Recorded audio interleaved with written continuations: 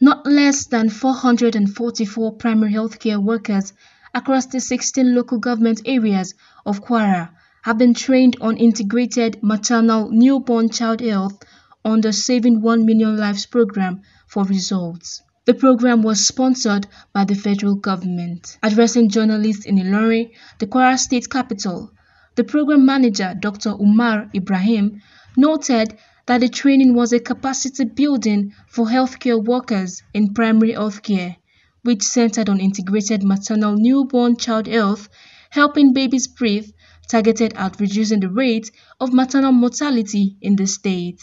Before now, we've trained over 400 healthcare workers. So if we add this 40, we are having about 440 healthcare workers.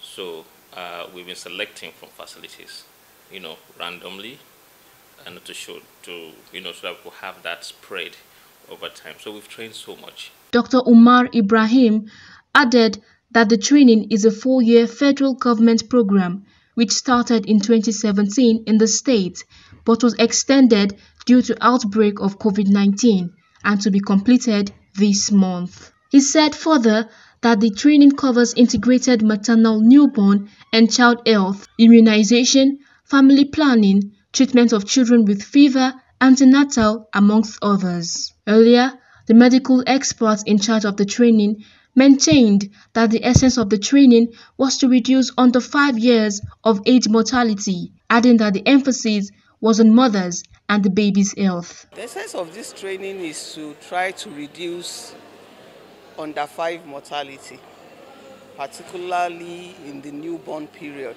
With these skills that they are gathering now, they are more confident in taking some necessary decisions that will prolong the possibility of the child suffering any damage. I've learned a lot. There are some things we are doing, but we are not doing it right. But with this training, actually, they have updated our knowledge. With the training, the health system of the state is expected to receive a boost, especially for the primary healthcare providers who are more close to the grassroots.